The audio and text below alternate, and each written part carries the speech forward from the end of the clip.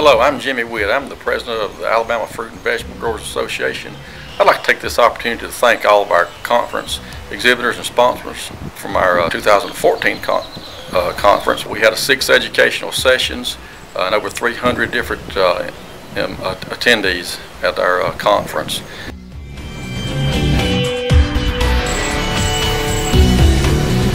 I'm Doug Chapman. I'm a regional extension agent with the Alabama Cooperative Extension System.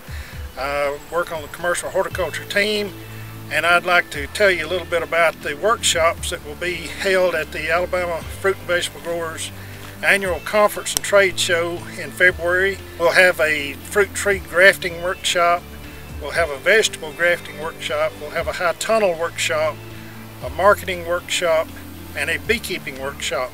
And these are all hands-on workshops. It's where you actually get to do something that you're interested in, and we look forward to having you in Auburn, and we'll try to make you as welcome as we can.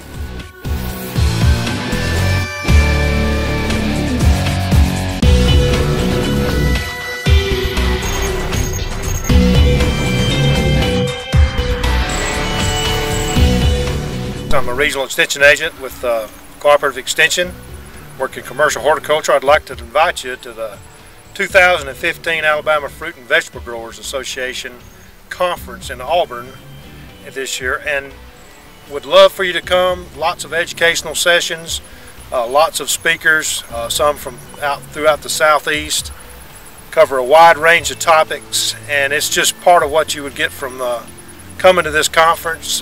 Another thing that you'll benefit from is interacting with other growers and a trade show, and also we'll have some workshops. So if you're growing, if you're a producer now, or if you're thinking about being a producer, I think this will be very beneficial to you.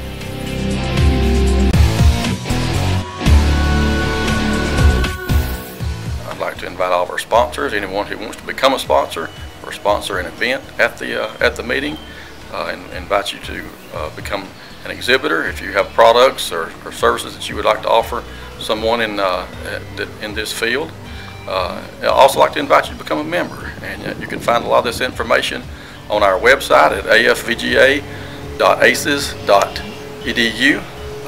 We'll also have a form there where you can enroll or register online for the conference this next year, or you can do it by paper also.